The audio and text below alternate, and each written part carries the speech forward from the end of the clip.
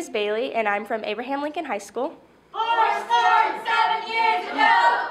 And this is my piece, A Message to a Man Who Never Was. This one is for you, Dad.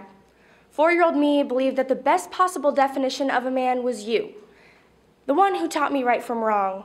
I was always known as your little princess. We always had our Saturday date. You ordered my Shirley Temple and extra crispy fries with ranch on the side. You handed me a whole $3 and told me to pick all the songs my little heart desired. As I jammed out to the jukebox, you smiled and watched as I pranced around in my aerial flats.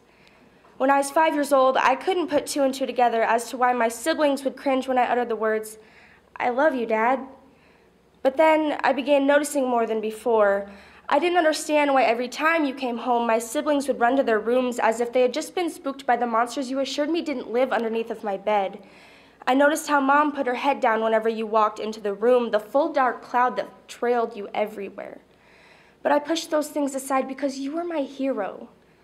I began to notice Mom staying up when she thought us kids were sleeping. I heard her muffled sobs as she had you on the phone begging you to come home. I didn't know exactly where you were, but it sounded like you weren't coming home anytime soon. Night after night, you would come home later, and I was thinking maybe it was something that I did.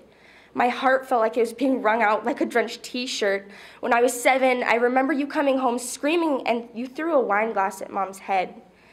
As the glass smashed against the tan-colored cabinet, sounds of your poisonous words piercing my small veins and the sound of Mom hitting the floor, dodging your effort to show her who made the rules.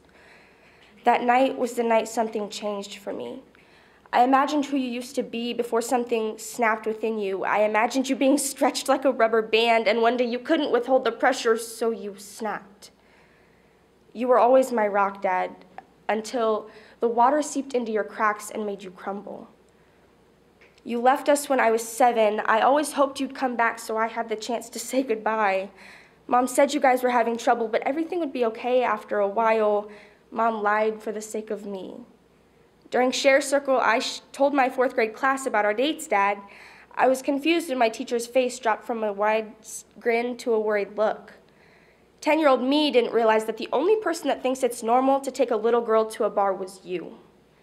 I realized that next to my Shirley Temple was your Jägermeister. Next to you on that torn-up bar stool was a woman that wasn't Mom, and I realized what the word alcoholic meant. After you had missed yet another event, Mom called you that night.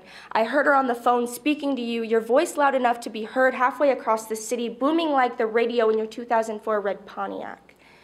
You muttered the words divorce and lawyer. You were telling her that the only reason you wanted custody of me was for the money. Mom and I painted the cabinets gray, covering the marks you left behind. Cabinets can be painted, but the scars that cover my heart will never be masked. But Dad, you did teach me right from wrong, because you were the wrong.